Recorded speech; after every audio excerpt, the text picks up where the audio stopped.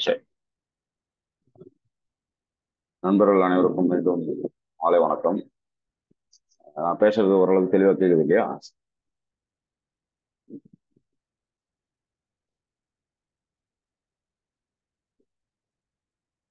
கேக்குதுங்கண்ணா. சரி. Buddha and food title பார்த்துருக்கீங்க. உம், தொடர்ந்து ஒவ்வொரு வாரமும் குழந்தைகள் சார்ந்தோ அல்லது பௌத்தம் சார்ந்தோ தொடர்ச்சியா பேசிக்கிட்டு இருக்கோம். அஹ், ஜீவகா சென்டர்ல இருந்து புத்தா அண்ட் ஃபுட் எடுத்தோம்னா நிறைய கேள்விகள் உணவு சார்ந்து வருது, டயட் சார்ந்து வருது. அஹ், நுகர்வுன்னு வரும்போது நமக்கு பெரிய உரைகள்லாம் இருக்கிறவங்க நிறைய பேர் இருக்காங்க சமீப காலத்துல. ஆனா ஒரு 2500 வருஷமா நுகர்வு சார்ந்து பேசப்பட்ட நிறைய மதங்கள் இருக்கு. அதுல பிரதானமா துறவு, இந்த ரெனுன்சியேஷன் அப்படிங்கிறதுலயும் சரி, கட்டுப்பாடுகள் அதிகம் இருந்த இரண்டு மதம் எதுன்னு பார்த்தீங்கன்னா, ஒன்று பௌத்தம், இன்னொன்று ஜெயினம். ஜெயினத்தை பத்தி ரொம்ப ஆழமா எனக்கு தெரியாது, ஓரளவு தெரிஞ்சா கூட. ஆனா பௌத்தம் என்பது தொடர்ச்சியாக ஆல்மோஸ்ட் ஒரு 17 18 வருஷமா அதை நான் தொடர்ச்சியா வாசிக்கிறேன், பயிற்சியும் பண்றேன்.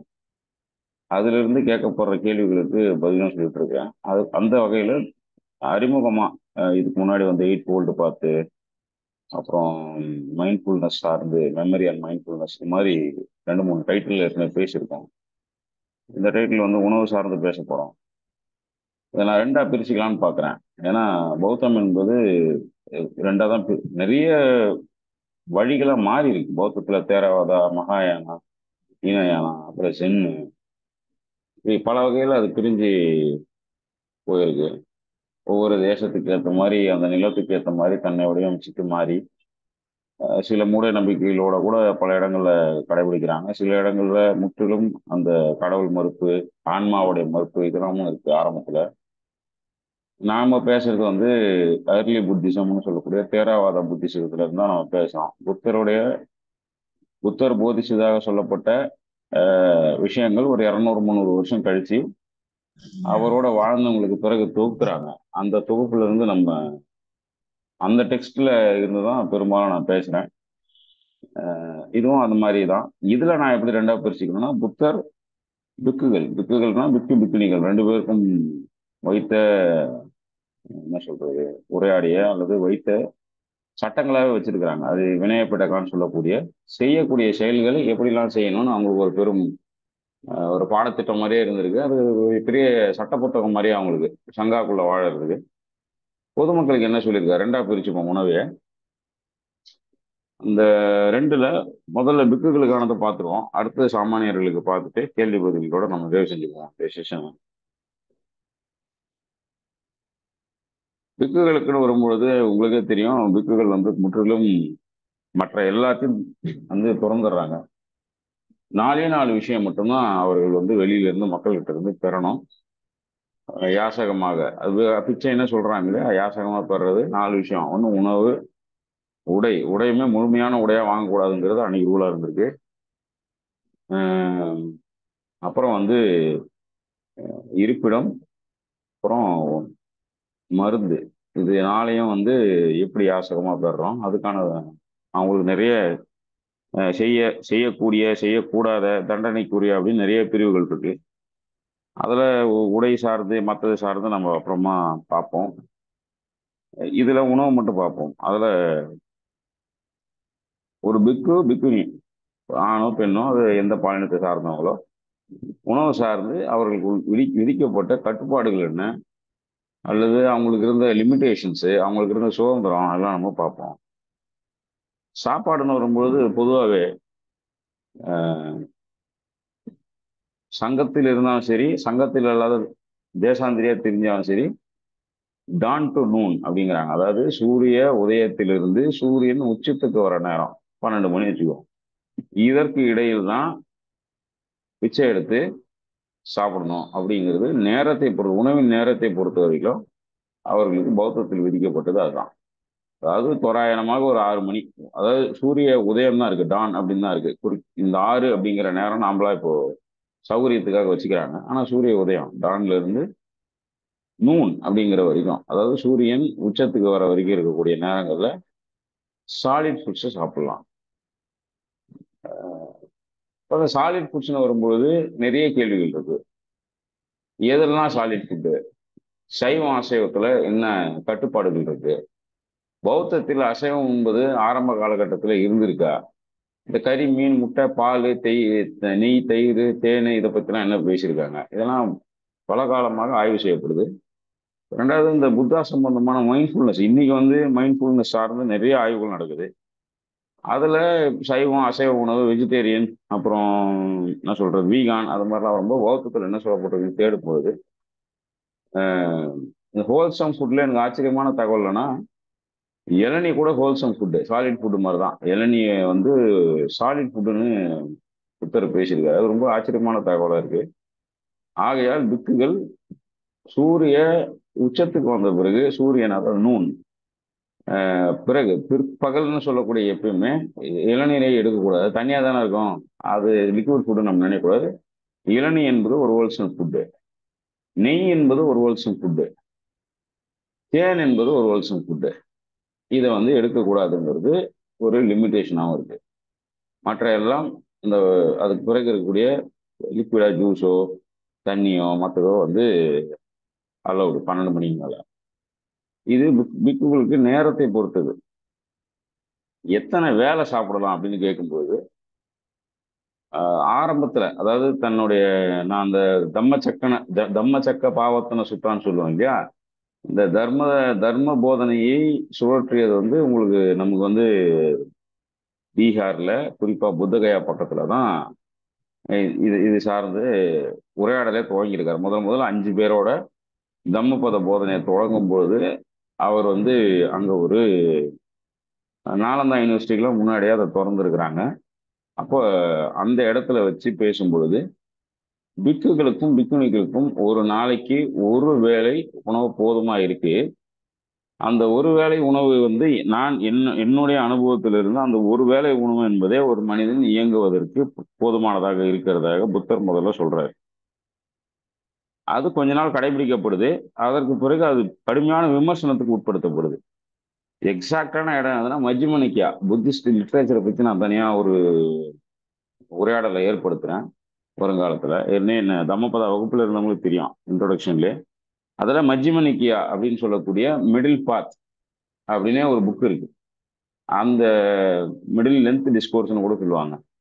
அந்த மஜ்ஜிம நிக்கியால 65வது சுத்தால ஒரு விஷயத்த புத்தர் பேசுறாரு. என்னன்னா, I eat my foot in one sitting per day. Doing so I find that I am healthy and well, nimble, strong and living comfortably அப்படின்னு சொல்றாரு. அதாவது நான் ஒரு வேளை தான் உணவு எடுத்துக்கிறேன், அதுவே எனக்கு ஆரோக்கியத்துக்கு போதுமானதா இருக்கு. நான் உறுதியாகவும் இருக்கேன், ஆரோக்கியமாகவும் இருக்கேன், உறுதியாகவும் இருக்கேன், லிவிங் கம்ஃபர்டபிளி, நான் சௌகரியமாகவும் வாழறேன் அப்படிங்கிற இடத்துல சொல்றாரு. ஆகையால் இந்த சங்கத்துக்குள்ள இருக்கவங்க எல்லாரும் என்ன செய்யலாம்னா, ஒருவேளை உணவு பழக்கத்தை நம்ம செய்வோம். அதே என்னை போலவே நீங்களும் ஆரோக்கியமாகவும், இதே அடுத்து அதே சென்டென்ஸ் சொல்றாரு, you will find that you are healthy and well, nimble, strong and live comfortably அப்படின்னு மஜ்ஜிம நிக்காயால 65வது சாப்டர்ல 2வது சுத்தா. அது ஆக்சுவலா 65.2 இதுல சொல்றாரு. ஆனா அதற்கு பிறகு பதாலி அப்படிங்கக்கூடிய ஒரு அந்த காலகட்டத்தில் அவருடைய மோனாஸ்ட்ரியில, புத்த மடாலயத்தில் இருந்த, புத்தர் வாழ்ந்த காலகட்டத்தில் இருந்த அவருடைய மாணவன்னு வச்சுக்குவோம். அவர் என்ன சொல்றாருன்னா, இந்த ஒருவேளை உணவு பழக்கம் என்பது எனக்கு செட் ஆகல, எனக்கு துன்பத்தை வழங்குது, அதனால இதை நீங்க பரிசீலனை பண்ணணும், ஒருவேளை உணவு என்பது போதுமானதாக இல்லை அப்படின்னு சொல்றாரு பதாலிங்கிறவரு. அதே மஜ்ஜிம நிக்காயால 65ல 3 சுத்தா 3 இதுல அவரு இந்த இந்த உரையாடினாருன்னு இருக்கு. அப்புறம் என்ன ஆகுதுன்னா, மஜ்ஜிம நிக்காயா 70, அந்த 70ல 70வது சாப்டர்ல 2வது சுத்தா என்னன்னா, இரவு உணவை மட்டுமாவது தவிர்த்துருவோம் அப்படின்னு பேசுறாரு. இப்படிதான் பிக்குகளுக்கான ரூலே ஸ்டாண்டர்டா ஒரு ரூல் இருந்தது இல்லை புத்தர் வாழ்ந்த காலத்திலே. இது அவர் சொன்னதாக அவர்களுடைய சிஷ்யர்கள் தொகுத்த கலெக்ஷன் பாலிகனான்ல இருந்து நம்ம சொல்றோம். அப்பயே வந்து உணவுல வந்து கொஞ்சம் இதுதான் அப்படியே ஒரு ஸ்ட்ரக்சர்டா அவர் சொன்னது கிடையாது. கொஞ்சம் முன்னுக்கு பின்னும் முரணாகவும் மாத்தி மாத்தியும் அப்படி இருக்கு. ஆனா ஃபைனலா என்ன ஆச்சுனாக்கா மதியம் 12 மணிக்கு மேல சாப்பிட்றது அப்படின்னு முடிவு எடுக்கிறோம். ஹோல்சம் ஃபுட் எதுவுமே மதியம் 12 மணிக்கு மேல சாப்பிட்றது இல்லை அப்படின்ற இடத்துக்கு வந்து நிற்கிறாரு. அப்போ உணவினுடைய அளவு அடுத்தது வராங்க. இது இப்போ நேரம் பார்த்துட்டோம். அளவுன்னு வரும்பொழுது என்ன அளவுன்னு கேட்டாக்கா பிக்குகளுக்கு அவர்களுடைய ஆர்ம்ஸ் பவுல்னு ஒன்று இருக்கும் இல்லையா, அந்த ஆர்ம்ஸ் பவுல் நிறைய கூடாது, முழுசா நிறைய கூடாது. அந்த ரிம்னு சொல்லக்கூடிய அந்த நெக்குக்கு கீழே இருக்கிற வரைக்கும் அந்த ரிம் வரைக்கும் தான் நீ பிச்சை எடுக்கணும்.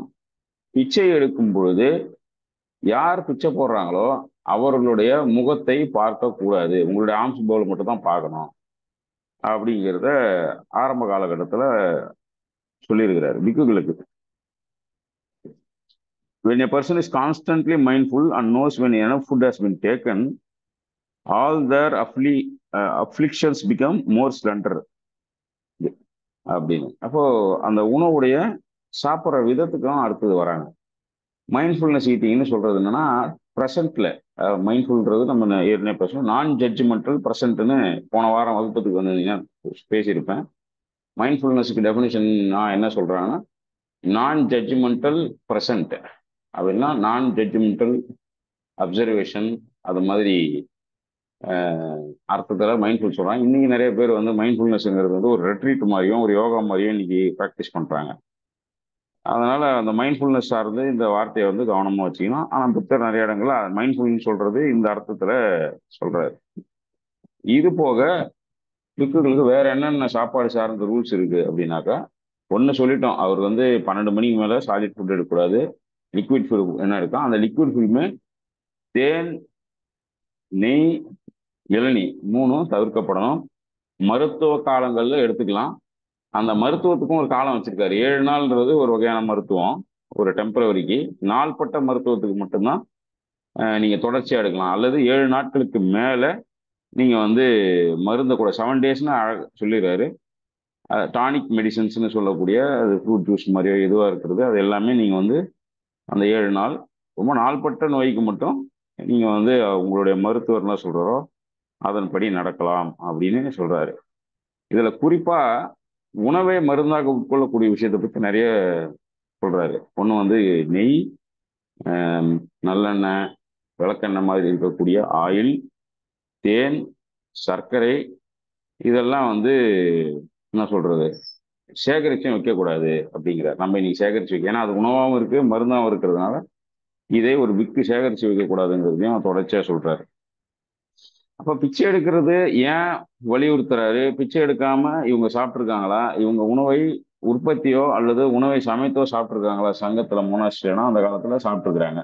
இப்போ நான் நாலந்தா யூனிவர்சிட்டி, சாரநாத்து இங்கெல்லாம் போய் பார்க்கும்பொழுது அங்க வந்து பிக்குகளோடு சேர்ந்து வாழக்கூடிய பிக்கு மாஸ்டர், அவருக்கு மேல அந்த சங்கத்தை நிர்வகிக்கக்கூடிய புத்தாஹுட் அடைஞ்ச யாரோ ஒரு அரகர், இவங்க வாழற இடம் தனித்தனியா இருக்கு. ஒரு தனித்தனியான ஒரு சேம்பரா இருக்கு. அதுல வந்து சமயக்கட்டுலாம் இருக்கு.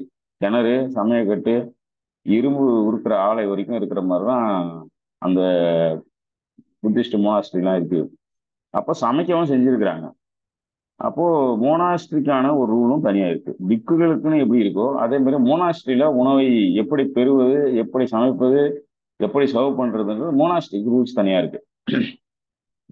இப்போ பிச்சை எடுக்கிறது ஏன் சொல்றாருன்னா பிச்சை அதாவது இந்த நுகர்வின் பொருட்டு தான், அதாவது வாலண்டரி பாவர்ட்டிங்கிறாங்க.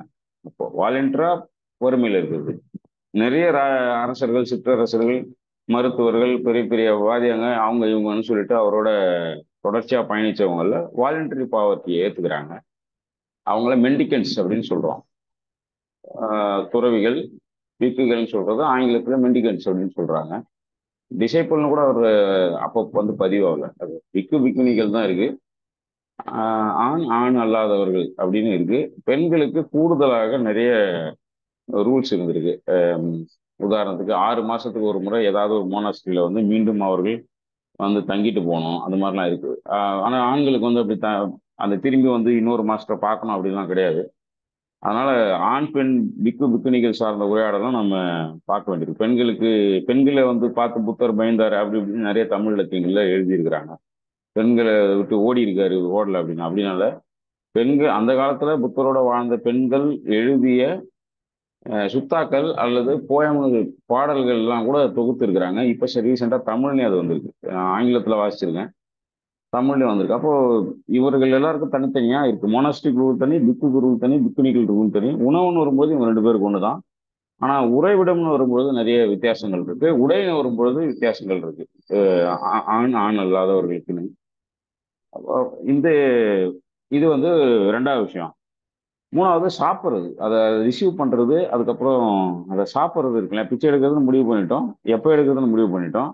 சாப்பிட்றது அதை எப்படி ரிசீவ் பண்றதுன்னு இருக்கும் பொழுது என்ன சொல்றதுன்னா, அந்த பவுல் அப்படி சொல்லக்கூட பிச்சை பாத்திரம்னு சொல்லக்கூடிய அதுல அஹ், நீங்க சாப்பாடு வாங்குறீங்க அப்படின்னாக்கா எந்த வித முன்முடிவும் இல்லாம இந்த சாப்பாடை பிச்சை எடுக்கிறது ஒண்ணு.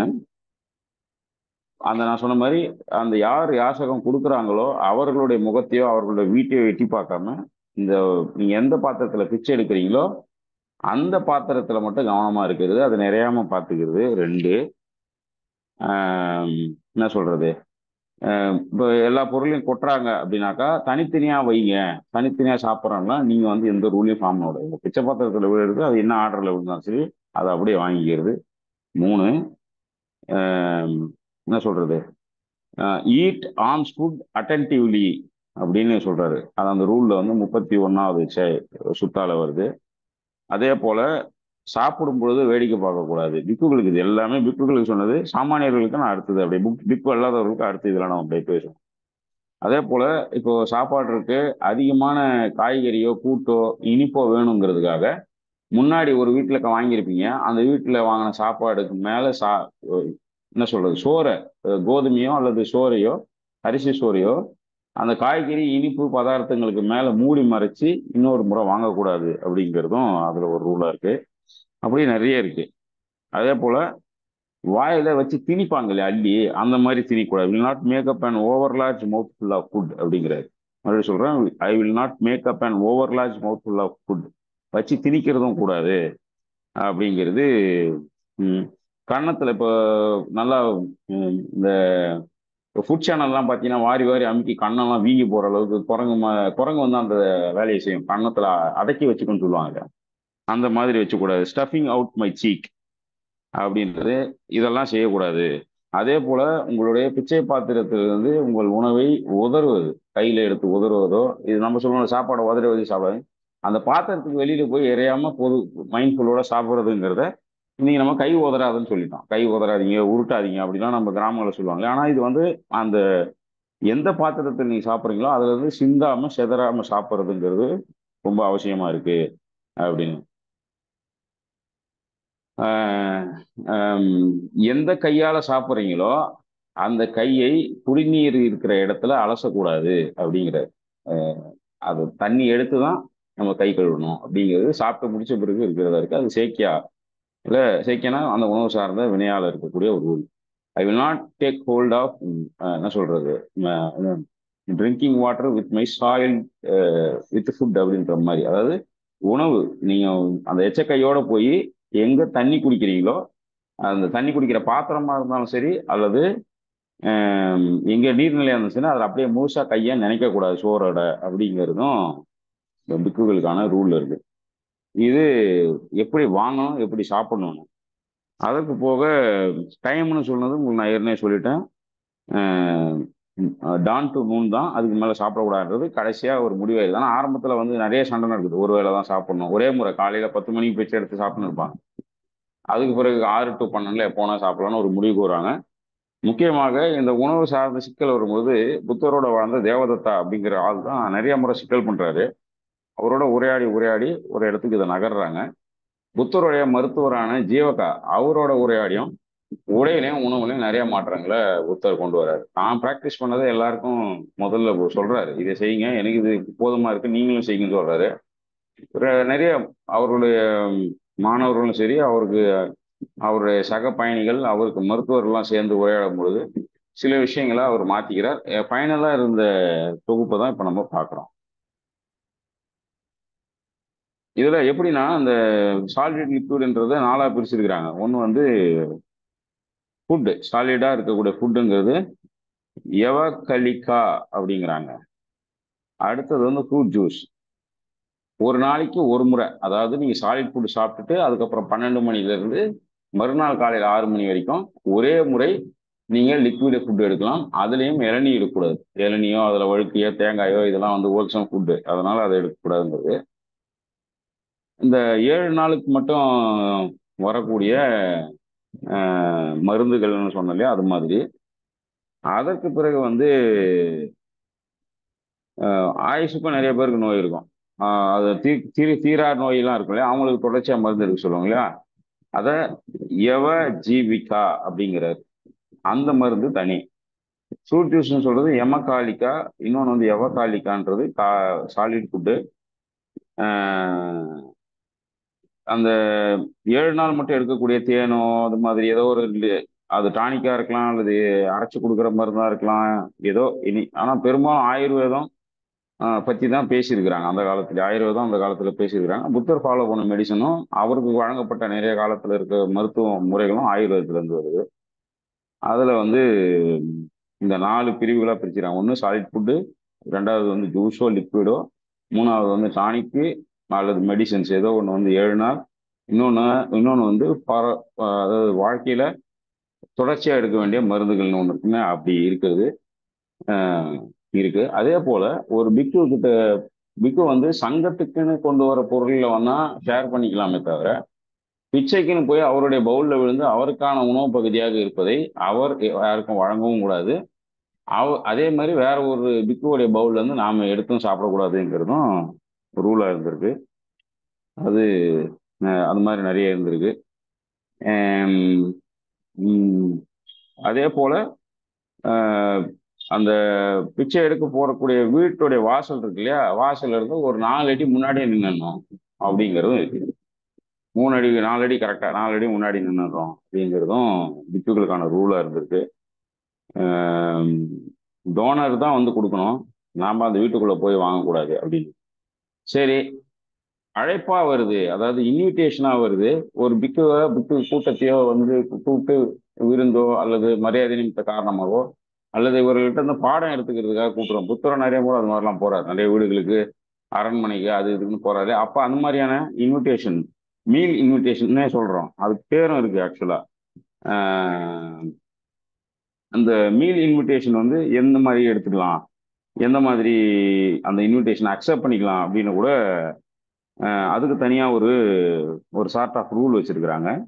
அந்த சார்ட் ஆஃப் ரூல் எப்படின்னாக்கா, ஒரு பிக்குவை அழைக்கலாம். இது மாதிரி பிக்குவையோ ஒரு பிக்கு கூட்டத்தையோ ஒரு சங்காவையோ அழைக்கிறாங்கன்னா அவர் வந்து என்ன சொல்றதுனாக்கா, பொதுப்படையாக இப்போ எந்த மாதிரி இன்விடேஷன் அக்செப்ட் பண்ணிக்கூடாதுன்னா, நீங்க வாங்க பார்த்துப்போம் அப்படின்னு சொல்லுவாங்க இல்லையா, நீங்க வீட்டுக்கு வாங்க பார்த்துப்போம்னு சொல்றாங்கன்னா அந்த மாதிரியான பொதுவான இன்விடேஷனை அக்செப்ட் பண்ணிக்கூடாது.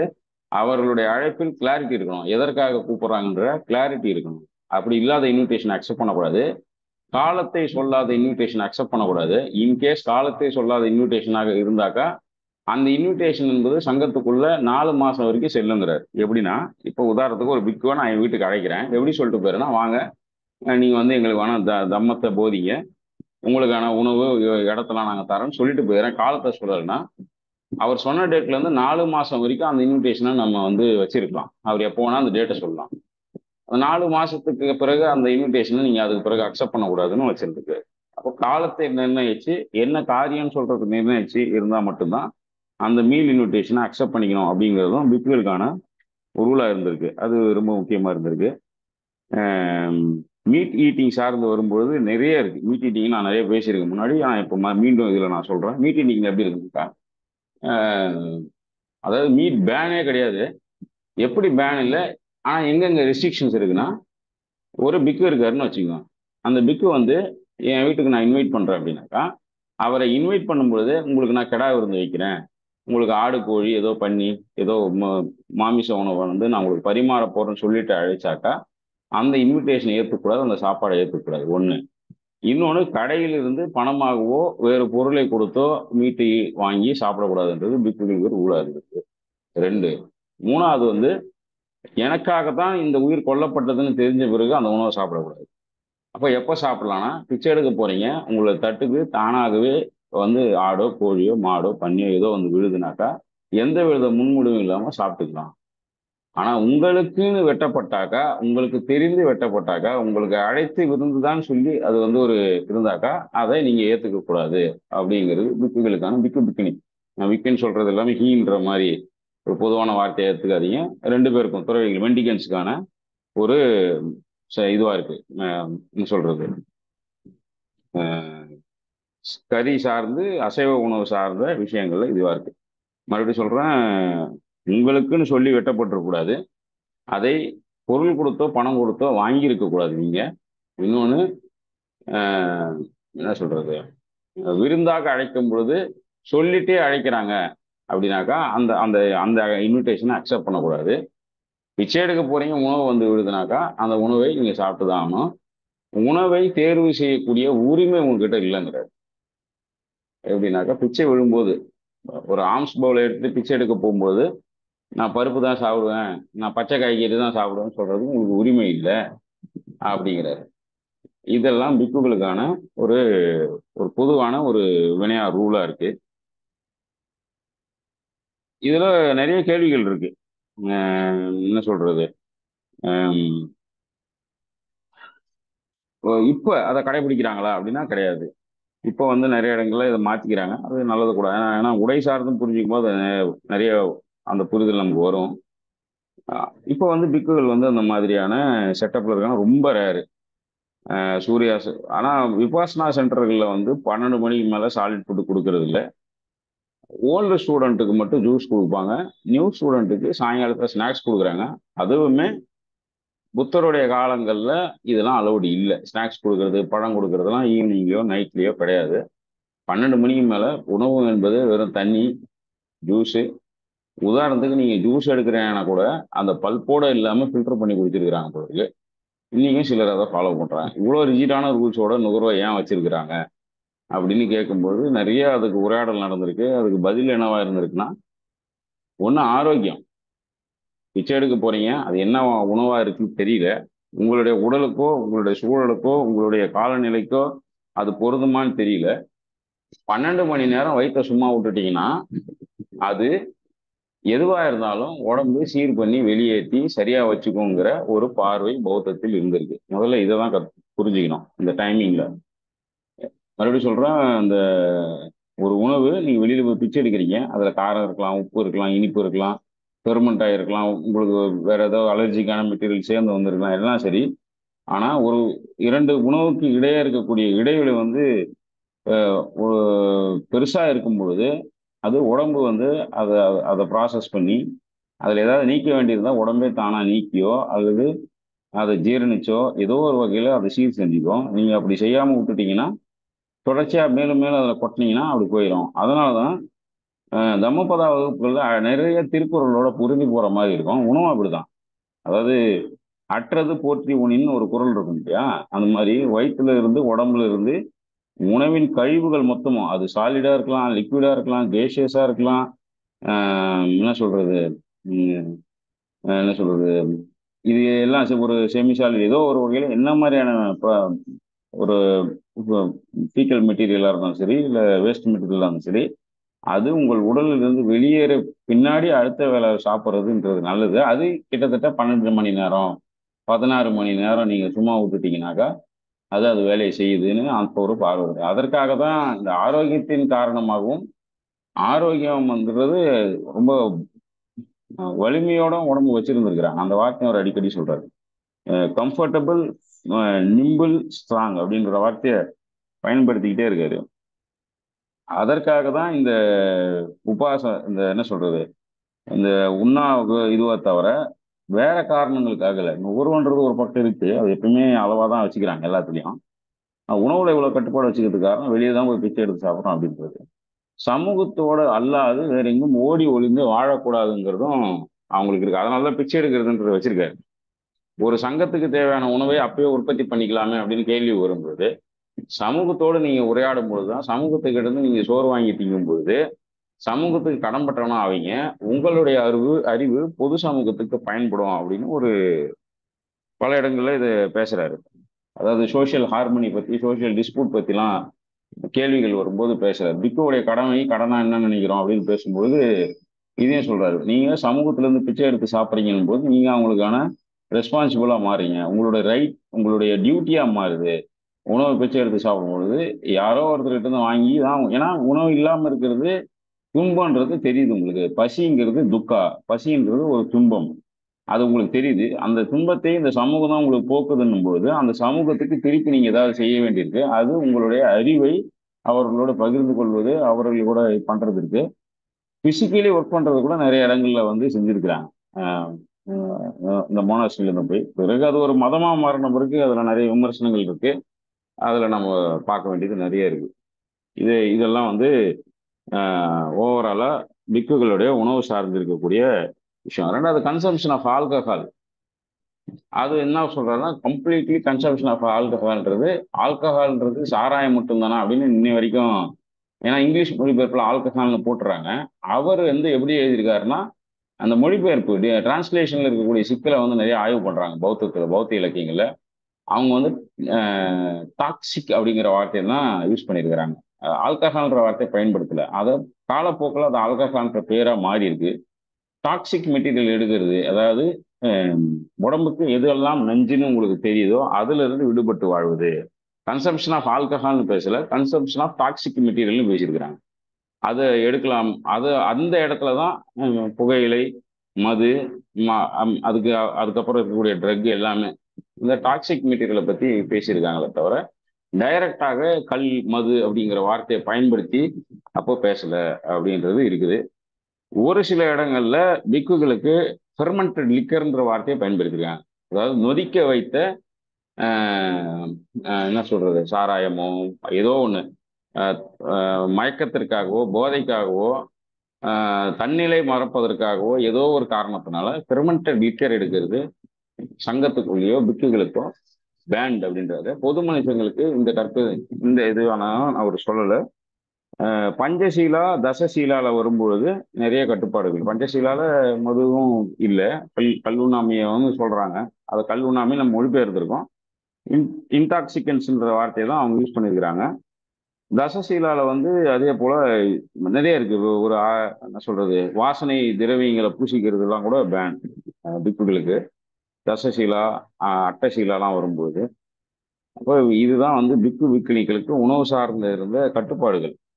இதை வந்து நிறைய ரெகுலேட் பண்றாங்க, நிறைய உரையாடல் நடக்குது. இதுல முன்னும் பின்னுமா இருக்கு. அப்புறம் காலப்போக்கில் கடைசியா வந்து நிற்கும்போது இந்த இடத்துல வந்து நின்றுறாங்க. உடை சார்ந்து நம்ம அடுத்தது பேசுவோம். உடை இல்லாம எல்லா பொருளும் சார்ந்து ஒரு நாள் பேசுவோம். சாமானியர்களுக்கு உணவு சார்ந்து நடக்கிற உரையாடல் வந்து ரொம்ப இன்ட்ரெஸ்டிங்கா இருக்கும். ஏன்னா புத்தர் வந்து 7 வருஷம் பசியம் பட்டியும் அங்க இங்க யோகா அது இதுன்னெலாம் பண்ணிட்டு கயால வந்து ஞானம் அடைஞ்சதா சொல்றாங்க இல்லையா, புத்த கயால.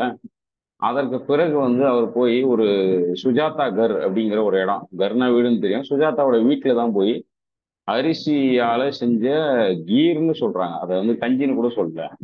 அதுதான் அந்த 7 ஆண்டுகளுக்கு பிறகு அவர் சாப்பிட்டுருக்காரு. அதை வழங்கினது சுஜாதா தான். அவங்க ஒரு சாமானிய மனுஷியா தான் இருந்திருக்காங்க. அவங்க பிக்குவோ துறவியோ பௌத்தம் சார்ந்த இயங்கனங்களோ கிடையாது.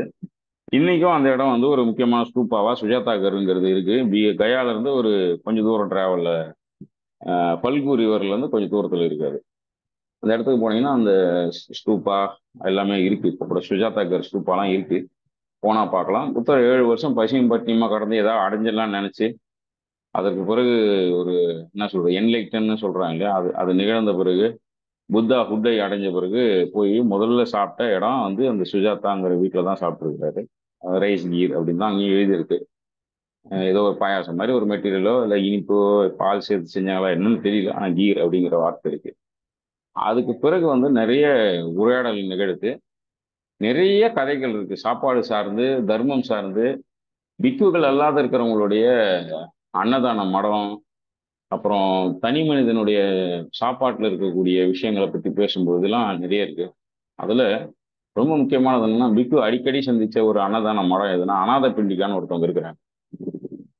அந்த அநாத பிண்டிகாவுடைய அஹ், அன்னசத்திரத்துல நிறைய முறை போய் புத்தரை அழைச்சு அவங்க வந்து தம்மபத போதனையை செஞ்சு சாப்பாடு தினசரி போடுறாங்க. தம்மபத போதனையை செய்யும் போது ஒரு நாள் புத்தரை கூப்பிட்டு தம்மபத போதனை முடிஞ்சிட்ட பிறகு இரவு நேரத்துல ஒரு கேள்வி கேட்கிறாங்க. ஒரு உணவு என்பதை நம்ம அடுத்தவங்களுக்கு வழங்கும் பொழுது அது என்ன மாதிரி தன்மை உடையதாக இருக்கணும் அப்படின்னு வந்து அநாத பிண்டிகா புத்தர்கிட்ட கேட்கிறார். அப்போ அவரு ஒரு சில விஷயங்களை சொல்றாரு. ஒரு உணவு என்பது என்னவா இருக்கணும்னு கேள்வி கேட்டதுக்கு அநாத பிண்டிகாவுக்கு சொன்ன பதில் வந்து இது எல்லாருக்கும் பொது. இது வந்து பிக்குனின்னு இல்லை, இது பொதுவா உணவுன்றது என்ன அப்படிங்கிற ஒரு ஜெனரல் ஒரு விஷயமா அவர் பேசினது. பொது மனுஷங்க, அரசியல்வாதி, இவர் அரசர், இவர் சாமானியர், இவர் அப்படிலாம் கிடையாது. இது அனைவருக்குமான உணவு பத்தி சொன்ன விஷயம் என்னன்னா, ஒரு உணவு என்பது முதலில் அவர் பசியை தீர்க்கக்கூடிய அளவுல இருக்கணும். ரெண்டாவது, அந்த உணவை சாப்பிட்ட பிறகு அவருக்கு எந்த வித நோயும் வராம ஆரோக்கியத்துல மேம்பாடு இருக்கணும். மூணாவது வந்து அந்த உணவு என்பது அவருடைய வாழ்நாளை நீட்டிக்கக்கூடியதா இருக்கணும். அதே போல அந்த உணவு என்பது அவருடைய அழகை மேம்படுத்துவதாக இருக்கணும் அப்படின்னு 4 விஷயத்த ரொம்ப உறுதியா சொல்றாரு. அதாவது உணவு என்பது பசியை போக்கணும். 5 மொத்தம். உணவு என்பது ஒரு நல்ல தூக்கத்தை வழங்கணும் அப்படின்னு. ஒன்று வந்து அவருடைய பசியை போக்கக்கூடிய அளவுலையும் தன்மையிலையும் இருக்கணும். 2 வந்து அவருக்கு இருக்கக்கூடிய ஆரோக்கியம் மேம்படணும். ஆரோக்கியமானா ஆரோக்கியத்தை நோக்கி நகர்த்தணும் அப்படின்னு. 2வது, அவருடைய வாழ்நாளை நீட்டிக்க செய்யணும். அப்போ இதுவும் ஆரோக்கியத்தோட தொடர்புடையதா இருக்குது. அவருடைய அழகு மெருகூட்டப்படணும் அப்படிங்கிறாரு. அழகு புத்தர் சொல்ற அழகுங்கிறது அந்த இப்ப நம்ம பேசக்கூடிய டைகாட்டமி அழகு கிடையாது. வெள்ளை கருப்பு இது அது அப்படிலாம் இல்லாம அழகு என்பது வந்து அதுவே நிறைய யோசிக்க வேண்டியிருக்கு. புத்தர் ஏன் அந்த அழகுங்கிற வார்த்தையை பயன்படுத்துறாருன்னு. ஆனா அவர்களுடைய அழகை மெருகூட்டுவதாக இருக்கணும். 5வது, அந்த உணவு அவருடைய எந்தவித தொந்தரவும் இல்லாத ஒரு தூக்கத்தை வழங்கணும். தூக்கம்ன்றத நிறைய பேசுறாரு. கம்மியான நேரம் தூங்கினா கூட அந்த குவாலிட்டி ஸ்லீப்பிங் டைம்ங்கிறது வந்து அன்னைக்கு வந்து ஒரு அதிகம் பேசியிருக்காரு. அது 2 மணி நேரம் தூங்கினா கூட ஆழ்ந்த உறக்கம், நிம்மதியான உறக்கம், கனவுகளற்ற உறக்கம் அப்படின்னு நிறைய பேசுறாரு. அப்போ இது 5ம் சேர்ந்த மாதிரி இருக்கிறது நம்ம வழங்கக்கூடிய உணவுல அதனுடைய தன்மையா இருக்கணும் அப்படின்னு அநாத பிண்டிகாவுடைய நடந்த உரையாடல சொல்றாரு. அதே போல அஹ், அஹ், பிச்சை வழங்குபவர்கள் இருப்பாங்க இல்லையா, தர்மம் செய்யறவங்க, பொது மனுஷன் யார் வேணா இருக்கலாம், பிக்குகள் பிச்சை எடுக்கலாம், யார் வேணா எடுப்பாங்க இல்லையா, கோயில்ல போடுற மாதிரி. அது மாதிரி அப்போ வந்து சில விஷயங்களை சொல்றாரு. அதுல வந்து ஒரு கதை இருக்கு. தம்மபதா வகுப்புகள்ல நான் அந்த கதையை சொல்லியிருக்கேன். இந்த மாதிரி ஒரு பேண்டமிக் மாதிரி ஒரு சுச்சுவேஷன் வந்தப்போ அம்மா, மகள், அப்பா 3 பேரும் சேர்ந்து அந்த பெருந்தொற்று காலத்துல தன்னுடைய கிராமத்துல இருந்து அந்த ஊரை விட்டு கிளம்பி போயிடுவான். நிறைய சாவு நடக்கும். அதனால இந்த ஊரை விட்டு போயிடலான்னு போகும்போது போய் ஒரு ஒரு அடுத்த 2 3 ஊர் தள்ளி தங்குவாங்க. தங்கும்பொழுது முதல் நாள் இந்த பொண்ணு போய் பிச்சை எடுப்பா. ஒருத்தர் சாப்பாடு போட்டுன்னு இருப்பாரு. ரொம்ப இன்ட்ரெஸ்டிங்கா இருக்கும் அந்த கதை. போய் முதல் நாள் போவா. பெரிய பாத்திரமா கொண்டு போவா. எத்தனை பேருன்னு கேட்பாங்க. 1 2 3 3 பேருக்குன்னு சொல்லுவா. பொண்ணு வருவா, சாப்பிடுவாங்க. ஒரு சில நாள்ல அவங்க அப்பா நோய் தொற்று காரணமா இறந்துருவாரு. அவளும் அவங்க அம்மா இருப்பாங்க. அந்த துக்கத்துல இருப்பா. அப்புறம் கொஞ்ச நாள் கழிச்சு மறுபடியும் அந்த ஊர்ல போய் பிச்சை எடுக்க போவா. அந்த இடத்துல இதே மாதிரி ஒரு ஆசிரமம் தான், சாப்பாடு போற ஆசிரமம் போய் நிற்பா. இப்போ எத்தனை பேருன்னு கேட்பாங்க. 2 பேருக்கு அப்படின்னு சொல்லுவா. மறுபடியும் அந்த 2 பேருக்கான போர்ஷன் கொடுப்பாங்க. மறுபடியும் வீட்டுக்கு எடுத்துன்னு வருவா. அடுத்தது என்ன பண்ணுவா, ம், கொஞ்ச நாள் அவன் அம்மா இருந்துருவாங்க. அப்புறம் தனியா போய் நிற்பா. எவ்வளவு பேருன்னுட்டா ஒரு நாள். அந்த பிச்சை போறவர் என்ன சொல்லுவாருன்னா, நான் வெயிட் பண்ணேன்னா உன்னுடைய பேராசையை கவனிச்சு தான் நான் வெயிட் பண்ணேன். முதல் நாள் 3 பேர் அளவுக்கு சோறு வாங்கி போய் சாப்பிட்டுருக்க. அப்புறம் 2 பேர் அளவுக்கு வாங்கி போய் சாப்பிட்றேன். இப்போ உனக்கு பேராசை இல்லை, ஒரு ஆள் ஒருத்தர் தான் வாங்கினா. அவரு வந்து ஒரு பக்கத்துல அவர் ஒரு பெரிய தியரி அந்த பொண்ணுக்கு கற்பிக்கிற மாதிரி அந்த பொண்ணு புரிஞ்சுற மாதிரி சொல்லுவா. அந்த பொண்ணு கத்தி கதறி அழுது இருக்கிற உண்மையை வந்து பேசுறா. என்னன்னா, நான் வந்து இந்த நடந்ததை சொல்றா. இந்த மாதிரி பேண்டமிக்ல இருந்து நாங்க தப்பிச்சு ஓடுனோம். எங்க அப்பா இருந்தாரு, எங்க அம்மா இருந்தாரு, நான் இருந்தாங்க. அதை வருந்துறாங்க. அப்புறம் சரி நீ என்ன பண்ணுவேன்னும் பொழுது ஆம், எனக்கு போக்க இடம் இல்லைன்னு சரி இந்த இதுல தங்கிக்குவேன், இந்த அன்னதான மடத்துல தங்கிக்க அப்படின்னு சொல்லிட்டு பிறகு இருப்பா. அது வந்து ஒரே சண்டையும் சச்சரவும் கூச்சலுமா இருக்கும். மதியத்துல சாப்பாடு போகும்போது அதற்கு உள்ள வந்து சாப்பாடு வாங்கிட்டு வெளியில போற மாதிரி வந்து லைன்லாம் போட்டு அழகா அதை நேர்த்தியா வேலை செஞ்சுன்னே இருப்பான் அந்த பொண்ணு. இதை பார்த்த புத்தருடைய மிக முக்கியமான பேட்டர்ன்னு சொல்லக்கூடிய கிங் பர்சனேஜ்னு சொல்லுவாங்க. அவர் தான் அந்த காலத்துல ராஜ்கீர் பக்கத்துல அந்த சிற்றரசரா வாழ்ந்தவர். அவர் தான் நிறைய மோனாஸ்ட்ரி உருவாகிறதுக்கு ஃபண்ட் பண்ண ஆளாரும் இருக்கிறாரு. அந்த கிங் பர்சனேஜ் வந்து வரும்பொழுது இந்த பொண்ணை பார்த்து கொஞ்சம் நம்ம வியப்பாவும் ஆச்சரியமாவும் ஆகி இந்த பொண்ணை பத்தி விசாரிச்சு அவ வந்து அரசவைக்க கூட்டின்னு போயிடாரு. இவ அங்க இருக்கட்டும் அதான் நல்லதுன்னு சொல்லி அவரை வளர்க்குறாரு. அந்த பெண் வந்து இந்த உணவு சார்ந்து பௌத்தத்தில் உணவு சார்ந்து நிறைய வேலைகளை செய்யறாங்க. ஒரு 25-30 வயசுக்கு பிறகு புத்தரை கூப்பிட்டு நிறைய தம்ம உரைகளை நடத்தின அந்த அநாத பிண்டிகா அப்படிங்கிற பெண் வந்து அவங்க தான் அப்படின்னு அந்த கதை இருக்கு.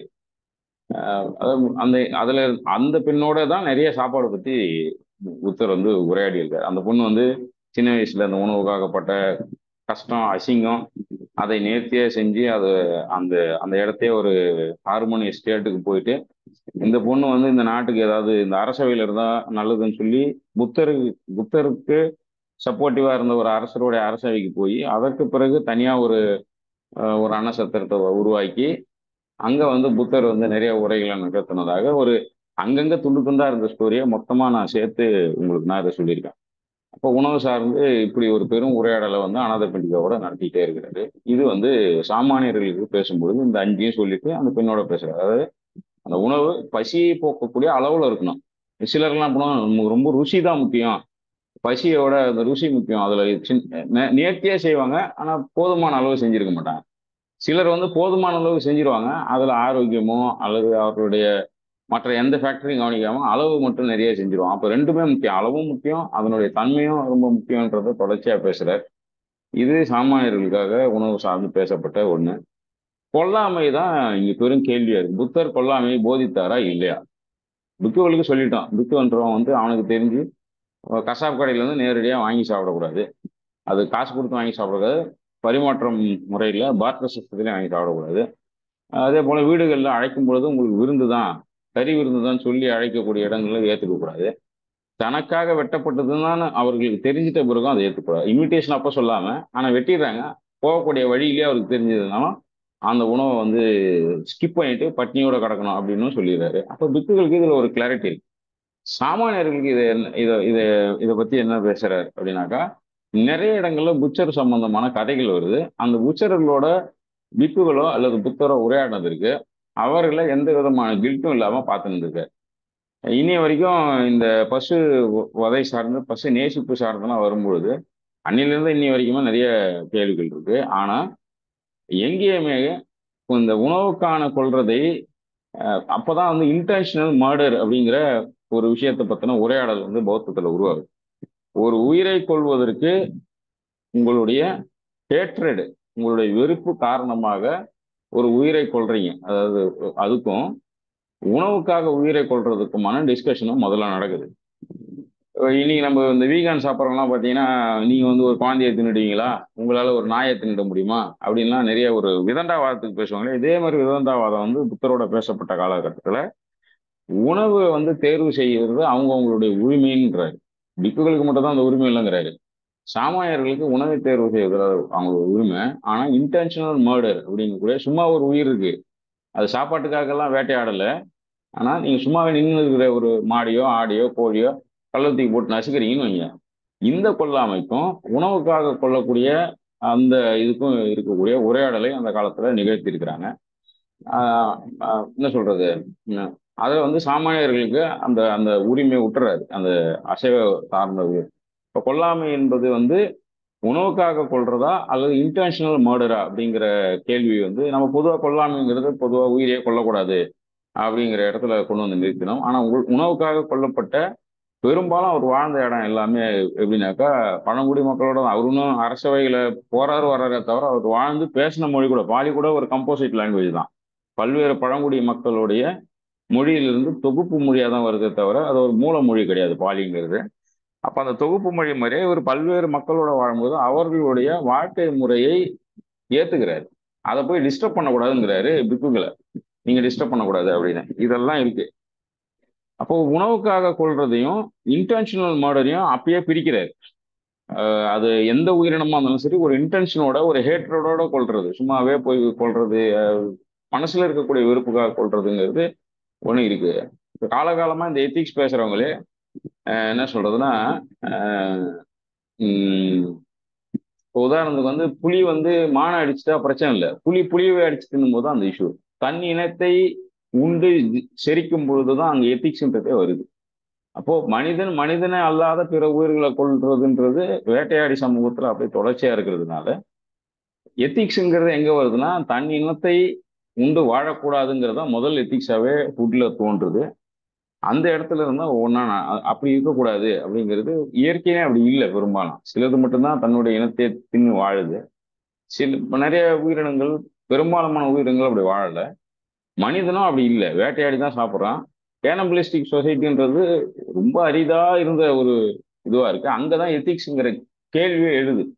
தன் இனத்தை உண்டு வாழக்கூடிய நிலையை வந்து ஒரு அவல நிலையாக எத்திக்கலாவே டிபேட்டா இருக்கு. அது புத்தருக்கு முன்னாடி இருந்தே அந்த டிபேட் உருவானதுனால சைவம் அசைவம்ன்ற இடத்துல வந்து இங்கதான் வந்து நிக்கிறாங்க. கொல்லாமையில இன்டென்ஷனல் மர்டர், எந்த உயிரையும் சரி, சும்மா ஒரு வெறுப்பின் காரணமாக, ஒரு ஒரு உதாரணத்துக்கு வந்து ஒரு மாடு உங்களை முட்டுற மாதிரி ஏதோ ஒரு நாள் பண்ணிடுது, இல்ல ஒரு நாய் உங்களை வந்து கடிக்கிறதுக்கோ, இல்ல கடிச்சதுன்னு நீங்க அதை கொல்றதுன்னு கிளம்பி போறது, இந்த மாதிரியான விஷயங்களை வந்து கம்ப்ளீட்டா என்ன சொல்றாங்க, தடை செய்யறாங்க. பிக்குகளுக்கு கொல்ற உரிமை கிடையாது அது. ஆனா சாமானியர்கள் கொல்லலாமா, கறிக்கடை வச்சிருக்கலாமான்லாம் கேள்வி வருது. கறிக்கடை வச்சுக்கிறது சாமானியர்களுக்கு அலோடு தான். எந்த விதமான கடையுமே வைக்கக்கூடாதுன்றது பிக்குகளுக்கான ரூல். எந்த விதமான பணப்பரிவர்த்தனையும் பார்ட்டர் சிஸ்டத்தின் படியாக ஒரு பொருளை வழங்கி பெறக்கூடாது, பொருளா எதையும் வழங்கி பெறக்கூடாதுங்கிறது வந்து அவர் சொல்லியிருக்காரு. இது வந்து உணவு சார்ந்து கொல்லாமை சார்ந்து நடந்த உரையாடல்ல இது மிக முக்கிய பங்கா வகிக்குது. சரி, சாமானியர்கள் வந்து உழைக்காம சாப்பிடலாமா அப்படின்னாக்கா, பிக்குகளே உழைக்காம சாப்பிடக்கூடாதுங்கிறாரு. பிக்குகள் வந்து சும்மா உட்காந்து மோனாஸ்டிக்ல தின்னக்கூடாது. ஒன்று மோனாஸ்ட்ரிக்கு உரிய கடமைகள்னு ஒரு சில செட் ஆஃப் கடமைகளை வச்சிருக்காரு, அதை செய்யறாங்க. அது அல்லாத காலகட்டத்தில் மக்களுக்கு போய் இவர்கள் அனுபவித்த அறம் சார்ந்த உண்மையை அவங்க கண்டறியறதுக்காக வேலை செஞ்சதாக போய் மக்கள்கிட்ட பேசுறது, சோசியல் டிஸ்பியூட்டை தீர்த்து வைக்கிறதுக்காக வேலை செய்யறதுக்கு நிறைய பிக்குகளை அவர் தயார் பண்ணி அனுப்புறார். அவரும் போறார். சோசியல் ஹார்மோனிக்காக அரசவையிலும் சரி, சாமானிய மக்களுக்கும் சரி, சிறு கூட்டங்களுக்கும் சரி, இதுக்கு போய் வேலை செய்யணுன்றதையும் சொல்றாரு. இது அல்லாது வேற ஏதாவது உணவு சார்ந்த ரூல்ஸ் இருக்குனாக்கா, ஒன்னு ஒரு எக்ஸ்ட்ரா ரூல் ஒண்ணுன்னா, மழைக்காலங்களில் பிக்குகள் போய் பிச்சை எடுக்கக்கூடாது அப்படின்றத சொல்றாரு. மழைக்காலங்கள்ல விவசாயிங்க கிட்ட, அதை மிஸ் பண்றோம்னா இது தப்பா போயிடும். மழைக்காலங்களில் விவசாயிகள் கிட்ட வாழக்கூடிய இடங்கள்ல போய் பிச்சை எடுக்கக்கூடாது. மழைக்காலங்களில் வணிகர்கள்கிட்டயோ அரசர்கள்கிட்டயோ அல்லது அன்னசத்திரத்திலேயோ ஒன்னா போய் பிச்சை எடுக்கலாமே தவிர, விவசாயிகள் வாழக்கூடிய ஹேம்லெட்ல போய் நீங்க பிச்சைக்கு அந்த ஊரையே கிராஸ் பண்ணி போக கூடாதுங்கிறாரு. அது ஒரு முக்கியமான ஒரு இதுவா இருக்கு. ரெய்னி சீசன்ல போய் பிச்சை எடுக்கிறதுங்கிறது பிக்குகளுக்கு கிடையாது. குறிப்பா விவசாயிகள் கிட்ட பிச்சை எடுக்க கூடாதுங்கிறத ஒரு ரூலா வச்சிருக்காரு. மற்றபடி சாமானியர்கள் வந்து உழைச்சி சாப்பிடணுன்றதுலயோ பகிர்ந்து உண்ணணுன்றதுலயோ நிறைய கருத்துக்கள் அவருக்கு இருக்கு. அது கொடுக்கலான்றதுக்கு சேமிப்பு செய்யலாமா உணவை பிக்குகள் அப்படின்னும் போது, பிக்குகள் சேமிப்பு செய்யறது எப்படி நடக்கும்னா, சங்கத்துக்காக சேமிக்கலாமே தவிர ஒரு தனி மனிதனுக்காக சேமிச்சு வைக்கக்கூடாது. உடை பத்தி பேசும்போது உடையில என்னென்ன சேமிக்கலாம், என்ன சேமிக்கக்கூடாது, என்ன பேட்டர்ன்ல செஞ்சாங்க, அதெல்லாம் நம்ம பேசுவோம். உடை அடுத்ததோ அல்லது அடுத்ததோ நம்ம உடை சார்ந்து மற்ற நுகர்வு சார்ந்து நம்ம பார்ப்போம். மற்றபடி தனி மனிதனாக ஒரு பிக்கு போய் எதையும் சேமிச்சு வைக்கக்கூடாது. அந்த சங்கமும் மோனஸ்ட்ரி சொல்லுவோம், அதுக்காக கொடுக்குறாங்கன்னா அதுக்கு ஒரு எப்படி வாங்கணும், அதை எப்படி மெயின்டைன் பண்ணணும்லாம் இருக்கு. இதுல ஒரு எக்ஸெப்ஷன் கேஸ் வந்து மாட்டுது. என்னன்னா, சிலர் என்ன பண்ணுவாங்கன்னா, வந்து உட்காந்து ஒரு தவம் தியானம்னு சொல்றக்கூடிய அந்த முறைகளை பின்பற்றும் பொழுது நேரம் காலம் தெரியாம பண்ணிக்கிட்டே இருக்கிறாங்க. 2 நாள் 3 நாள்லாம் கண்ணை மூடணும், கண்ணை துறக்கிறது இல்லை. அப்படி ஒரு 2 3 பேர் இருக்கிறாங்க. அதுல ஒரு ஆள் இருக்காப்புல. அவர் என்ன பண்றாரு, சோறு வாங்கிட்டு வந்தா கூட அதை வெயில்ல காய வச்சு அரிசியாக்கி வச்சுக்கிறாரு. எப்ப பசிக்குதோ அதை தண்ணியில போட்டு ஊற வச்சு எடுத்து சாப்பிட்றாரு. இவரை பத்தி போய் கம்ப்ளைண்ட் பண்றாங்க புத்தர்கிட்ட. கம்ப்ளைண்ட் பண்ணும்போது அவர் என்ன சொல்றாருன்னா, முழு விஷயத்தையும் கேட்பாரு. அது என்ன கம்ப்ளைண்டோ சும்மா சொன்னதும் கூப்பிட்டு விசாரிக்கிறதால என்ன சொல்லுவேன்னா, அப்போ 3 நாள் 4 நாள் சாப்பிடாம அவர் கொண்டு ஒரு விஷயத்த சும்மா உலர்த்தி வச்சுட்டு எப்ப கண்ணை திறக்கிறாரோ அப்ப அதை எடுத்து தண்ணியில ஊற வச்சு சாப்பிட்டுருக்காரு. அரிசி சோறையை அப்படியே காய வச்சிடறாரு. இது வந்து பல மலை கிராமங்கள்ல பயணிக்கும் போது இந்த முறையை வந்து கவனிக்க முடியுது. இப்போவும் எப்படின்னா, வெறும் சோறு உப்பு எடுத்துக்கிறாங்க. அந்த சோறை வந்து ஒரு துண்டுல கட்டிக்கிறாங்க. அது ட்ரை ஆயிடுது ஒரு மாதிரி. அந்த இதுவே நம்மள மாதிரி கெட்டுற மாட்டேங்குது. அந்த குளிர் பிரதேசங்கள்லயும் சரி மலையிலயும் சரி சாப்பாடு சீக்கிரம் கெட மாட்டேங்குது. கை வச்சுதான் அவங்க பிசைறாங்க, உருட்டுறாங்க, எல்லாம் பண்றாங்க. இப்ப சத்தியமங்கலம் ஃபாரஸ்ட்ல ஒரு இடங்கள்ல திம்பம் பகுதியெல்லாம் ஒரு முறை போகும்போதெல்லாம் அந்த மக்கள்கிட்ட வந்து இந்த சோறை உருண்டையா வச்சு துண்டுல கட்டி காட்டுல போய் ஆடு மாடு மேய்க்கிறதோ இல்லை அடுத்த ஊர்களுக்கு பயணப்பட்டு ஏதோ ஒன்று செய்யறதோ ஏதோ பண்றவங்களா இருக்கு. நாடோடி மாதிரி இருக்கிற பழங்குடியெல்லாம் கூட ஒரு சிலர் இருக்காங்க. பாட்டு மட்டும் பாடிக்கிட்டு ஊர் ஊரா போய் பிச்சை எடுக்கிறவங்க இருக்கிறாங்க. அவர்களுடைய உணவு பழக்கத்துல பார்க்கும்போது இந்த மாதிரியான ஒரு பழக்கம் இருக்கு. என்னன்னா, சோறாவே வாங்கி துண்டுல கட்டிக்கிறது. அது என்னமா ட்ரை ஆகுது என்ன ஆகுதுலாம் தெரியறது இல்ல. எங்கேயாவது ஆத்து நீரோட்டத்துல போனாக்கா அந்த துண்டோட அந்த துணியை போட்டு அலசி ஈரப்படுத்தி கொஞ்ச நேரம் அப்ப எப்படி அவுல வந்து ஊற வச்சு சாப்பிட்றோமோ அந்த மாதிரி சோறையே ஊற வச்சு உப்பு போட்டு பிசைஞ்சு சாப்பிட்ற வழக்கங்கிறது இப்பவும் நிறைய பழங்குடி மக்கள் கிட்ட இருக்கு. அந்த மாதிரி ரெண்டு மூணு பிக்குகள் என்ன பண்ணுவோம்னா, இங்க 3 நாள் 4 நாள் கண்ணை திறக்கிறது இல்ல. கொண்டு வந்த இது வந்து அது மாதிரி சேகரிச்சு வச்சுக்கிறத சாப்பிடும்போது அந்த மாதிரி இடங்கள்ல அலோவ் பண்றாரு. அதனால ஒரு ரிஜிட் ரூல் கிடையாது. இந்த வினயாங்கிறது என்ன நினைச்சுக்கிறாங்கன்னா, ஒரு ரிஜிடான ஒரு ஒரு ஜெயில் மேனுவல் மாதிரி எல்லாம் கிடையாது. அவங்களுடைய மொத்த விஷயத்தையும் அனலைஸ் பண்ணி தான் அவன் 3 நாள் 4 நாள் சாப்பிடாம இருக்கான். ஒரு வேளை சாப்பிட்றான். அவன் சேகரித்து வச்சான்னா அவனுடைய நோக்கம்ன்றது ஹார்டிங் கிடையாது. ஹார்டிங் பத்தியும் இருக்கு. அந்த ஒரு என்ன சொல்றது, ஒரு பயத்தின் காரணமாக பதுக்கி வைக்கிறோம் இல்லையா, அதுவும் அதுல இல்ல. அதனால இந்த ஹார்டிங் பத்தியும் பேசும்போது தான் இந்த கதையும் வருது. அப்ப சேகரிப்புல இந்த மாதிரி இடங்கள் அலௌடா இருக்கு. சும்மாவே சேகரிக்கிறது, விற்பனைக்காக சேகரிக்கிறது, பேராசையில சேகரிக்கிறது, இதை பத்தின உரையாடல் தான் பிக்குகளுக்கு இருக்கு. மனுஷங்கிட்டயும் ஹார்டிங் இருக்கக்கூடாது. பொதுவா மனுஷங்கிட்டனா பிக்கு மனுஷங்களே ஆயிடுது. பொது மனிதர்கள்கிட்டயும் வந்து இந்த மாதிரியான ஹார்டிங் இருக்கக்கூடாது, பேராசை இருக்கக்கூடாது, பதுக்கல் இருக்கக்கூடாதுங்கிறதெல்லாம் நிறைய உரையாடுறாங்க. இந்த அளவுல உணவு என்பது ரெண்டா பிரிஞ்சிருக்கு. பிக்குகளுக்கானது வந்து பெரிய சார்ட் ஆஃப் ரூல் இருக்கு. சாமானியக்கான ரூல்ன்றது என்னன்னா, உழைக்கணும், தர்மம் பண்ணணும், அந்த இதெல்லாம் எல்லாம் இருக்கு. ஆனா ஒரு உணவை சாப்பிடும் பொழுதோ அல்லது அதை உற்பத்தி பண்ணும் பொழுதோ அதை பகிரும் பொழுதோ ஒரு ப்ரீ ஜட்ஜ்மெண்டலாக அடுத்தவர்களுக்கு துன்பத்தை விளைவிக்கக்கூடிய அளவில் இருக்கணும். குறிப்பாக பசி போக்கக்கூடிய அளவுல நீங்க அடுத்தவருக்கு உணவு வழங்க தெரியணும். அது அவர்களுக்கு ஆரோக்கியத்தையும் நீண்ட ஆயுளையும் அழகையும் தூக்கத்தையும் கொடுக்குதுனாக்கா அது ஒரு நல்ல சாப்பாடு அப்படின்றது கேட்கறதுக்கு ரொம்ப ஈஸியா இருக்கும். ஆனா இது ஒரு முக்கியமான ப்ராக்டிஸ் பண்றதுக்கு கடினமா இருக்கக்கூடிய ஒரு விஷயமா இருக்கும். இதுதான் பௌத்தத்தில் உணவு சார்ந்து இது வரைக்கும் நான் வாசிச்சு சிலதை நான் ப்ராக்டிஸ் பண்ணக்கூடிய விஷயத்த உங்ககிட்ட நான் பகிர்ந்துக்கிறேன். அடுத்தது உங்களுடைய கேள்வி பதில் உரையாடல் வந்து நம்ம நிகழ்த்தலாம். கேள்வி கேளுங்க. நீங்க கேட்டீங்கன்னா தான் நான் எங்கேயாவது மறந்து இருந்தாலோ ஏதாவது சொல்ல வேண்டியிருந்தாலோ நான் சொல்ல முடியும்.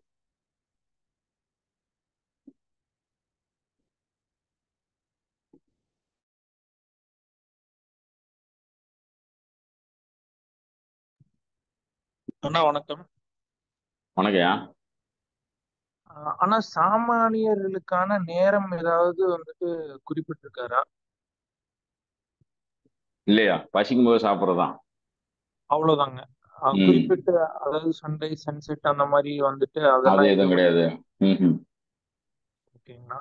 அப்புறம் இன்னொரு ஒரு கியூரியோசிட்டியான கொஸ்டின் என்னன்னா, இப்போ மாங்ஸ் அதாவது பித்துக்களுக்கு வந்துட்டு அதாவது அது எந்த வகையான ஃபுட்டு போட்டாலுமே வந்துட்டு அவங்க சாப்பிட்டுக்கணுமா? அதை வந்துட்டு அவங்க வேஸ்ட் பண்ணாம கண்டிப்பா சாப்பிடணும்ன்றது மாதிரி ஏதாவது ரூல் இருக்கானா? இல்ல பிடிக்கலன்னா அதை வச்சிடலாம் அப்படின்னு இருக்குங்களா? பிடிக்கலங்கிறது எதன் அடிப்படையில் பிடிக்கலன்னு நீங்க கேக்குறீங்க? ஒரு டேஸ்ட் வரியாவா? எப்படி டேஸ்ட் கேக்குறீங்க? வரையாவோ இல்ல ஒரு வேளை வந்து உணவு வந்து கெட்டு போன உணவா கூட இருக்கலாம். ஆ ஆ. அந்த இல்ல, மாதிரி இது வந்துட்டு அவங்களுக்கு ஏதாவது ரிசீவ் ஆயிடுச்சு அப்படிங்கிற பட்சத்துல அவங்க பவுல்ல வந்து வந்துருச்சு. ஏன்னா பார்க்க கூடாதுன்னு சொல்லியிருக்கப்ப பார்க்க கூட தான் யாரு பவுல பாக்குறோம். அந்த முகத்தை அதை கொடுக்குறவங்கள தான் பார்க்க கூடாது. ஓகே, அதுதாங்கண்ணா ம். அதுதான். சோ அப்படி இருக்கப்ப அந்த பவுல்ல விழுகிறப்ப அத மறுத்துக்கு வேண்டான்றப்ப மறுத்துடலாமா, இல்ல கண்டிப்பா அது வாங்கிதான் ஆகணுமா, இல்ல அந்த மாதிரி? என்ன சொல்றதுன்னா இது வந்து ஃபுட் வேஸ்ட் பண்ணக்கூடாதுன்னுலாம் எங்கேயும் சொன்ன மாதிரி இல்லை. அதாவது அப்போ ஓகேங்க. வந்து இந்த இந்த ஈகோ கான்சியஸோ ஓகே. நுகர்வுல வந்து வேஸ்ட்ன்ற கான்செப்ட்லாம் கிடையாது. சரி இப்போதான் நம்ம அதை சரிங்கண்ணா. ரொம்ப கான்சியஸா அதை கவனிக்கிறோம். ஒண்ணு உங்க கேள்வியில் இருக்கு என்னன்னாக்கா, வேணும்னே பிக்குகளுக்கு பாயசம் வச்சதெல்லாம் நடந்திருக்கு. ஓகே ஓகே சாப்பாட்டுல. ஓகே அப்போ ஓகேண்ணா. அதுல கவனமா இருக்குன்னு தான் சொல்றாரு. அதுக்கு மருத்துவத்தை நாட சொல்றாரு. அது மாதிரி உணவு வந்து கொட்டுறது. உணவை வந்து என்ன சொல்றதுனாக்கா, நிறைய வீணாக்குறதுன்றது சங்கத்துல அலௌடு இல்ல. ஆனா பிக்குகளுக்கு வாங்குறதுலே அளவு இருக்கு. Okay அளவுன்னா okay. அவங்களுடைய பவுல் வந்து ஒண்ணு சொல்ல மறந்துட்டு நீ கேட்கும்போது, இந்த பவுல் சரி. வந்து ஆல்ரெடி நிறைச்சே கொண்டு போக கூடாதுங்க. பிச்சை எடுக்கும்பொழுது ஏற்கனவே இருக்குது இல்லையா? அதோட நீங்க ஆமா. போகக்கூடாது. பழைய சாப்பாடுல அதுல மிச்சம் இருக்கிறது, சரியா கழுவாம இருக்கிறது, அல்லது ஒரு ம். வீட்ல 3/4 பங்கு வாங்கிட்டு இன்னொரு வீட்ல போய் நிக்கிறது, அது மாதிரிலாம் நிக்கக்கூடாதுன்னுலாம் சொல்லியிருக்காரு. ஏன்னா, தர்மம் வழங்குவதற்கான வாய்ப்பை நீங்க வழங்கணுங்கிறாரு. அந்த சேக்கியான்னு ஓகே. சொல்லக்கூடிய வினயா ரூல்ல சாப்பாடு இதுக்கு சேக்கியான்னு அந்த ஒரு ரூல் செட் இருக்கு இல்லையா? அதுல ஒரு இடத்துல என்ன ஆமா. சொல்றாங்கன்னா, ஆல்ரெடி நிறைச்சி கொண்டு போகக்கூடாதுங்கிறாரு. நீங்களே தண்ணிய வச்சோ, ஏதோ ஒண்ண வச்சு ஃபில் பண்ணி கொண்டு போய் நீட்டக்கூடாது. அந்த தர்மத்தை வழங்குவதற்கான, பிச்சையை வழங்குவதற்கான இது வாய்ப்பு அவங்களுக்கு நீங்க வழங்கணும் அப்படிங்கிறாரு. இன்னொன்னு உங்களுடைய பவுல சுத்தமா வச்சுக்கணும், பாய்சன் இல்லாம வச்சுக்கணுங்கிறது உங்க சைடுல நீங்க செய்ய வேண்டியது. அவன் சைடுல இருந்து வந்துருச்சுனாக்க நீங்க சாப்பிட்டுட்டு நோயா இருந்து இப்ப ஒரு சாப்பாடு குடுக்குறாங்க. அது கெட்டு போயிருக்கா இல்லையான்னு நீங்க தெரியாம சாப்பிட்றீங்க. அதுக்கு பிறகு வர்றதெல்லாம் மெடிகேஷன்ல பாக்குறாங்க.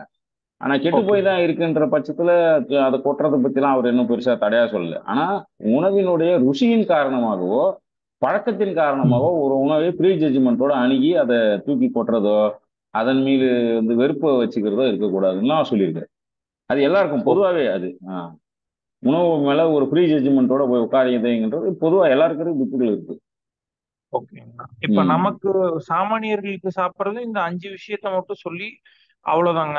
மத்தபடிக்கு ஆமா. பசிக்கிறப்ப மத்தபடி இந்த நெய், சாப்பிட்டுக்கலாம் தேனு, அப்படிங்கிறது கீனுலாம் அவங்களுக்கு இருக்கிற ரெஸ்ட்ரிக்ஷன்லாம் நமக்கு கிடையாது.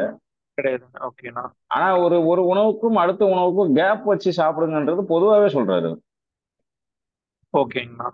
ஏன்னா அது வந்து ஒன்னும் உடம்புல இருக்கிற கழிவு வெளியேறணுன்றதுல தெளிவா சொல்றாரு. ம் இன்னொன்னு ம். வேற ஏதாவது உணவு சார்ந்து அந்த உணவுல ஏதோ ஒரு சிக்கல் இருக்கு அப்படின்னாக்கா அந்த உடம்புக்கு சரி பண்றதுக்கு ஒரு டைம் கொடுங்கங்கிறாரு.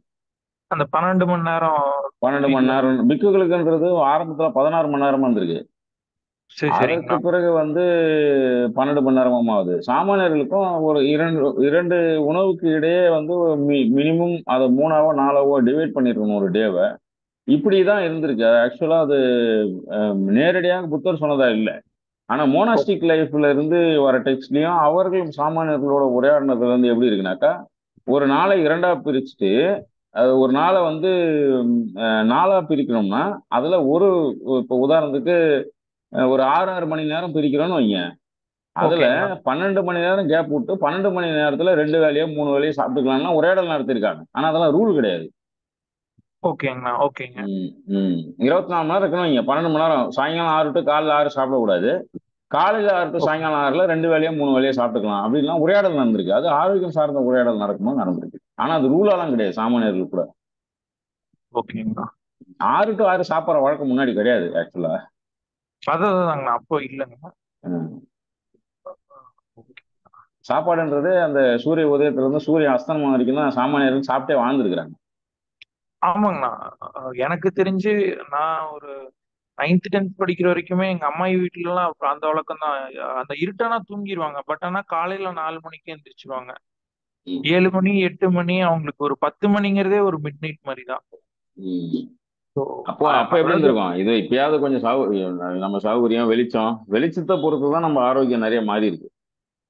ஆனா ராந்தல் அதுதாங்கண்ணா.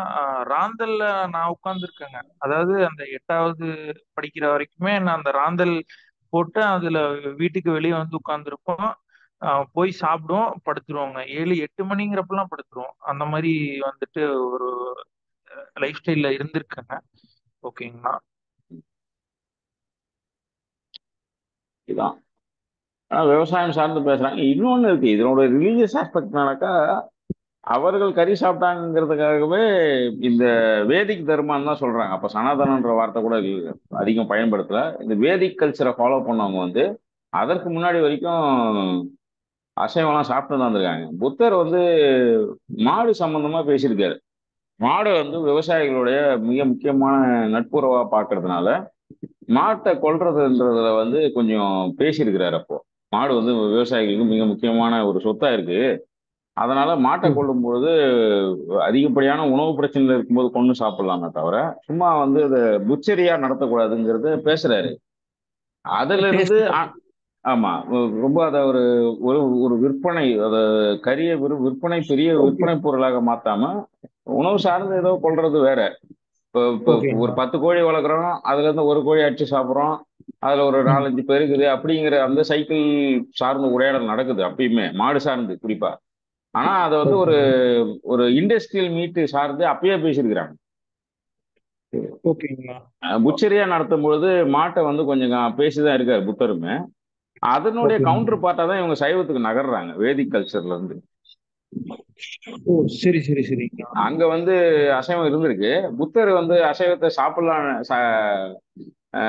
அதுல வந்து இவரும் சாப்பிடலாம்னு சொல்லும்போது அதுல இருந்து தன்னை எக்ஸ்க்ளூசிவா காட்டிக்கிறதுக்காக வந்ததாகவும் நிறைய ஆய்வுகள் எழுதுறாங்க. ஓகேங்கண்ணா.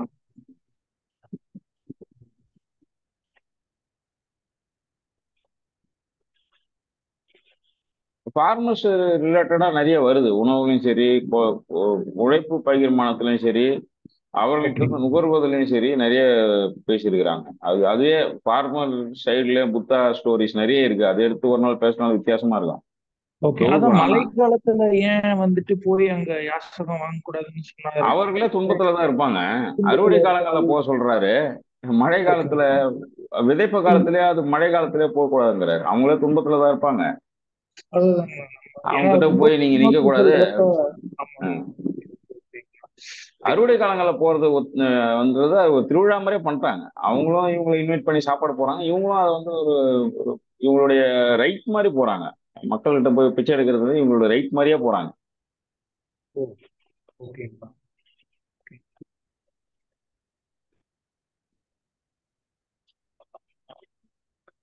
ஆனா அவ்வளவுதாங்கண்ணா என்னோட சரி கேள்வி. சரி எல்லாமே. நல்லது. வேற யாரானும் கேள்வி இருக்கா?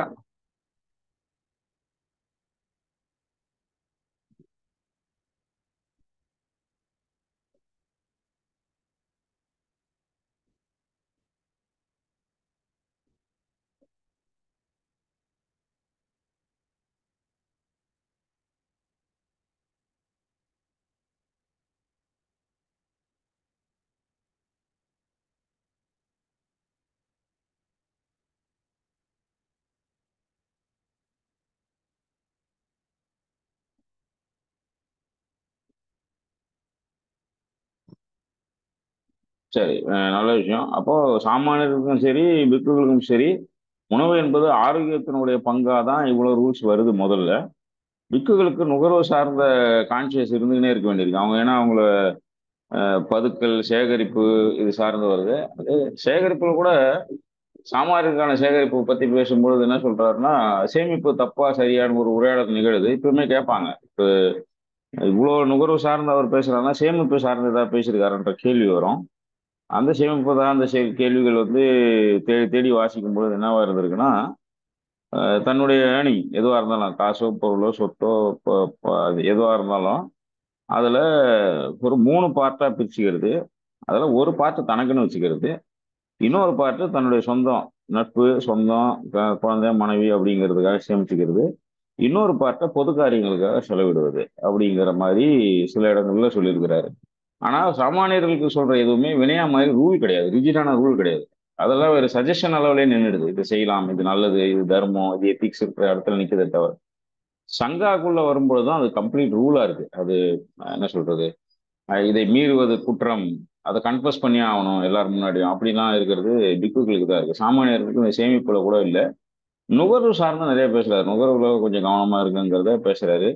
ஏன்னா நுகர்வு கிரேவிங்கோடைய பை ப்ராடக்ட்ன்றதுனால உங்களுக்கு அந்த கிரேவிங் எப்பவுமே துன்பத்தை உருவாக்கும்ன்ற அடுத்தடுத்து போகும்போது இதெல்லாம் பேசலாங்கிறதால தான் அந்த ஏரியாலாம் தொடாம பேசியிருக்கேன். ஆனா இந்த இந்த சேமிப்பும் அப்படிதான். உணவும் சரி மற்ற இதுவும் சரி அதை மூணா பிரிச்சு தனக்கு தன் குடும்பத்துக்கு சொந்த பந்த நட்புக்கு 2 போர்ஷன் வச்சுக்க சொல்றாரு. ஒரு போர்ஷன் பொது காரியம். அப்போ டேக்ஸும் இருந்திருக்கு. டேக்ஸ் கொடுக்கறது இந்த மாதிரி எல்லாமே அந்த ஒரு பங்குல இருந்து செய்யணும் அப்படின்னு சொல்றாரு. இன்னைக்கு நம்ம யோசிச்சு பார்த்தா ஓரளவுக்கு அது நாலா பிரிச்சு கூட ஒரு 25% அப்படி செய்யணும்னா செய்யலாம். ஆனா இதெல்லாம் எதுவும் ரிஜிடான ரூல் இல்லை. அதனால அப்படி இல்லை. பௌத்தம் முழுக்குமே வந்து நிறைய பேசப்பட்டிருந்தாலும் அது வந்து ஒரு எவால்வ் ஆன ஒரு தியரியா தான் இருந்திருக்கு. அவர் காலகட்டத்திலே தன்னை நிறைய மாத்திக்கிறாரு, உடை சார்ந்து கூட நிறைய மாத்திக்கிறாரு. அதனால அது வந்து ஒரு ரிஜிடான ஒரு ரூல் கிடையாது. ஆனா தனக்குள்ள வந்து நிறைய உரையாடல் நிகழ்த்தி மாத்துறாரு. அதுல இருந்து வர்றதுதான் இதெல்லாம். இன்ட்ரெஸ்டிங் உரையாடல் அது. அதனாலதான் இன்னி வரைக்கும் அது நிக்குது. ஏதோ முட்டாள்தனமா விதண்டாவாத உரையாடல்கள் வந்து அவரோட நிகழ்ந்தது இல்லை. அவர் ஏற்படுத்தின சங்கத்தினே அந்த மாதிரி நிகழ்ந்தது. சரி, ஒரு 2 நிமிஷம் வெயிட் பண்றேன். எதுவும் கேள்வியோ கருத்தோ இருந்தா சொல்லுங்க. இல்லைன்னா நம்ம நிறைவு பண்ணிப்போம். அனைவருக்கும் நன்றி.